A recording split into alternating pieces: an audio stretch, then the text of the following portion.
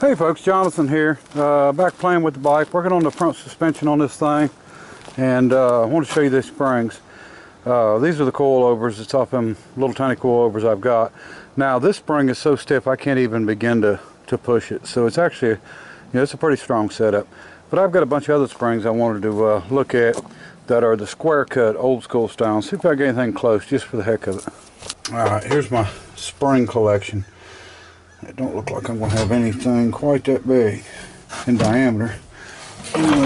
Some of it are short. Could double them up. They're stiff. I don't know if the center hole's big enough.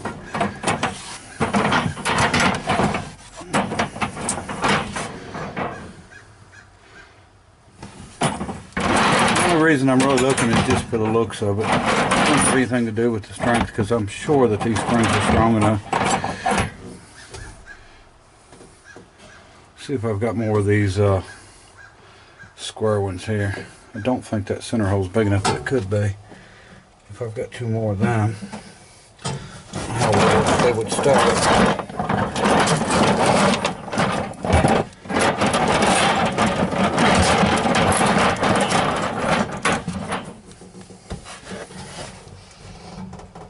That's about the same size.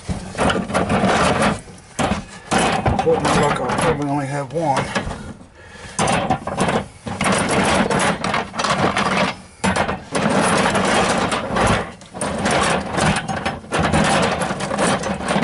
There's another short one.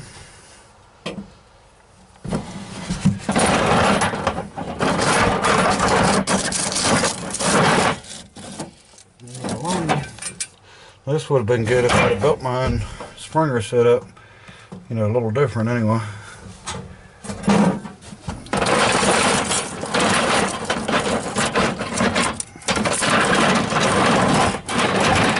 Well, that sucks. Only three like this.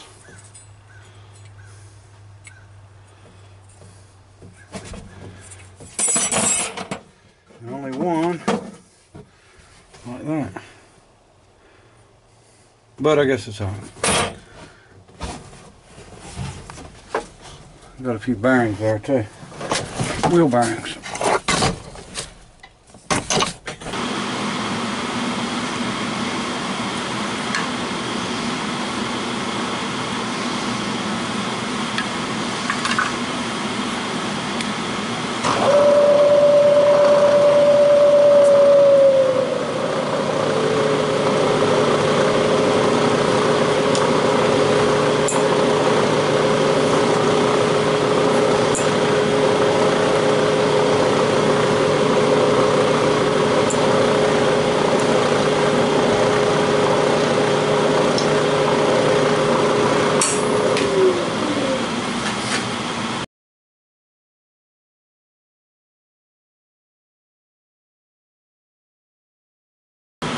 You know what? If I keep this up, I'm going to be a professional tap breaker, which I may already be. Okay, so what I've done, went ahead and milled out a hole, busted the tap out, re-drilled it with 3/8, and now we're going to fix it. Okay, as you can see, I got the bolt in there. I got two nuts in there. Now we're going to weld this up, and hopefully our bolt will come back out and we'll have threads in there. And I don't want to take the time to remake a whole triple tree because of that. I don't know what, I just got through tapping this hole. I don't know why I'm having trouble with taps, but I think they're just so daggone dull and old. It'd be nice to have some sharp ones, so I probably need to order me some. Anyway, we're going to get at this and I'll show you more. Okay, we got it welded up, we got the bolt in it. Now we're going to machine it off. I actually took the bolt out that was in it, and I put a stainless bolt back in there. So it seems to be threading in and out all right. I think we'll be fine. Okay, we've got it welded up and machined off, and now we're going to hit it with the not the grinder disc, probably the flapper disc, and just see if we can get it looking a little better here. And I've got a little bit I'll probably have to tack a little bit with the welder to try to build it up some, but we'll see what it looks like. Okay folks, there it is. A couple little tiny spots, but besides that we're good. Threads are good. So now we got 2 more holes doing the other end, and let's hope I don't break another tap. Boy oh boy, I think I found my good tap, I think. Alright. Okay folks, late again. We'll call it a night. Got my rockers on. Done a little design change, so I got a little holes to weld up, grind down. I've still got grinding to do on them. Just trying to get my travel right and everything. It's gonna be fine. I'm afraid when I'm done it may end up being a little bit too stiff. I may have to find some softer springs.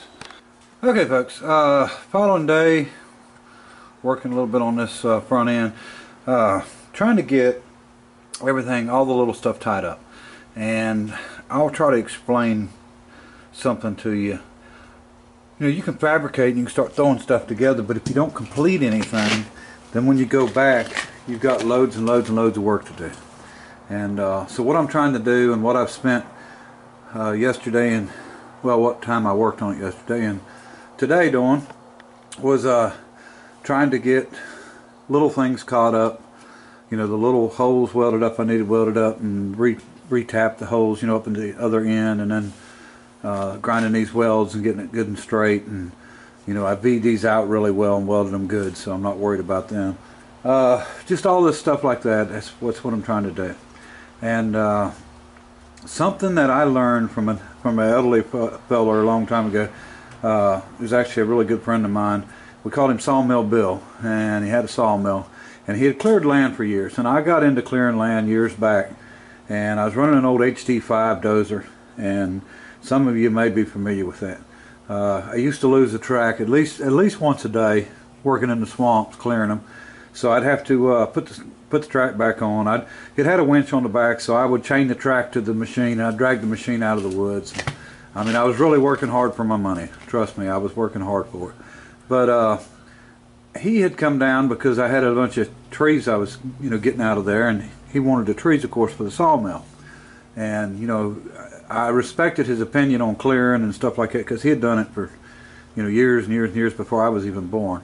And he told me one day, he said, look, he said, when you're clearing land, you know, especially with an old machine like I had, you know, old slow, had a 271 Detroit, and you know, you got your main clutch, your steering clutches, you got to use your brakes, you know, left and right, and then you got the controls for the loader on the right side, and because it was a loader crawler, I keep calling it a dozer probably, but it was a loader. But so you know, you've got a lot of work to do. I mean, you know, you need 4 hands to operate it. But he told me real quick, he said, look, he said, I'm going to explain something to you, and if you'll listen to me, you'll get done quicker and make more money. So of course I was listening, and he said, when you're on that machine and you go over to one corner of the property and you start working, he said, finish everything there, work your way out of there. He said, don't leave that area, go do something else. You know, don't put yourself on just cutting or getting the big trees and then go back to the little ones, or the vice versa, or anything like that. He said, do it as you go. And I always thought about that. And so if you do something as you go, you save time in the long run, because you don't have to run back to it. And this pertains to everything, and it definitely pertains to doing this fabrication work. Now, I screwed up and let some stuff build up here, and that I had you know, tacked together and done this and done that for fabrication purposes, so I could get things right. And now, you know, look at me, I'm behind trying to get caught up on all this little stuff. And if not, I would get the whole bike built, and then I'd still have, you know, hours and hours and hours of fabrication to do to finish up, you know, whether it be welding or grinding or whatever. So anyway, I'll quit babbling on, but if you understand what I'm trying to say. But what we've got here is this is a weld, and I'm going to show you that how I do this. You know, this was V'd out good. This is 1/4 inch plate. This is old used steel, you know, that I cut one of my forks out of. This is one of the inner forks. But I've welded it up, and now I'm going to grind it, and I'm going to try to smooth this to make it look like you can't tell there's a weld there. Now, I mean, this is not rocket science, don't get me wrong. I just want to show you how I do it, and the way that I tackle it to try to get it right. So. Alright, first things first, safety glasses. Bifocal safety glasses if you're like me. Alright, we're going to start with a regular grinding disc. Now this is not, and no, I don't have a guard on it. Just don't tell anybody. But this is a coarse disc. We're going to take the main off. Try not to get into your metal too much and scratch it up. You know, you don't want to put any really deep gouges in anything. Just bring this down until it's a little bit above surface. We'll knock that out real quick.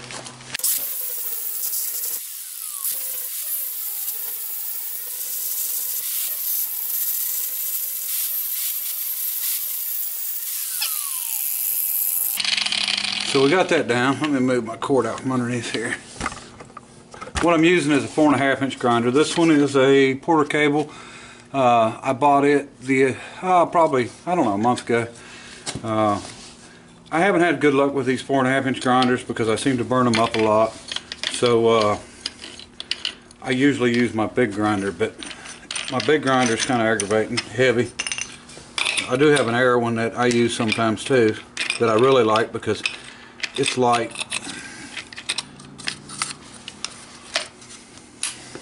So now we're going to a flapper disc, and I think it's maybe 180 grit, something like that.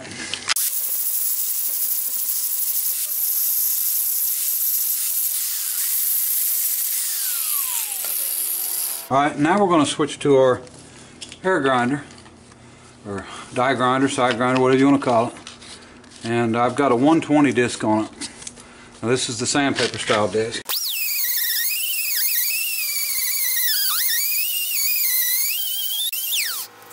Now we're going to swap out, and I don't know what disc this is, but this is one of them, some people call them cookies. A lot of people use them to clean gaskets.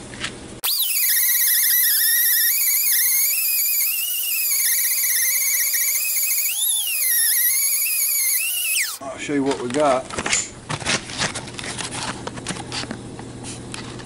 Okay. It's not perfect. Now, it's really smooth. Some of these little marks in it, you know, depending on what you're going to do, if you're going to use primer or whatever, you know, it's a high build primer is going to cover all them little scratches. You know, we've still got to come in and it'll probably need to weld up a little bit right here, but we're going to grind that, and you know, you'll have to go back and weld and grind a little bit. But anyway, that's what I use. That's the quickest way to do it, get it down. Now, I could keep going with it, smooth out even more, and you know, try to get every little scratch out. But the thing is the metal itself's got some scratches in it that are actually deeper than the ones I just added. So anyway, just wanted to show you how I done it. You know, it's not perfect, but you know, you're never gonna see it any worse than that anyway. And I guess well, it's not. I don't even think there's nothing there that you would even need filler or Bondo for, so, or putty. So, all right. Okay, folks, we've got all the pieces in between now. Got all of them there. Now, what I'm debating on, I've still got you know, a lot of cleanup little things to do, but I got to make the pieces go in between here. Now, the other ones I made out of steel. I was debating, you know, I got aluminum. I thought about making them out of aluminum, but I don't think I'm going to. I don't think we use anything machined aluminum on it. I think I'll just keep steel. A little bit heavier, but, you know, it's okay. We'll be able to nickel plate some stuff. Okay, folks, I think I'm about finished for the night.